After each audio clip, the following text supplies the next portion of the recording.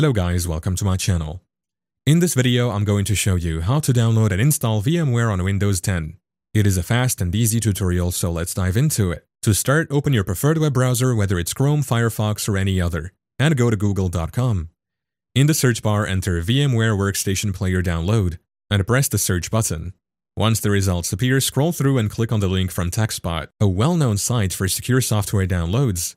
Once on the TechSpot page, look for the download options and choose the version compatible with Windows, assuming you're using that operating system.